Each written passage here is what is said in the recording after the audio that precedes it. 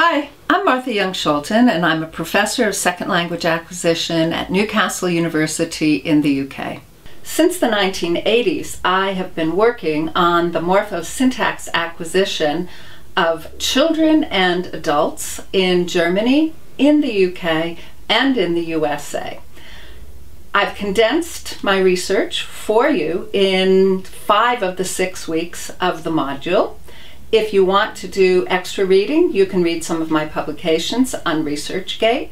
We have tried to simplify and make accessible what is often fairly sophisticated research for you, and we start with a toolkit.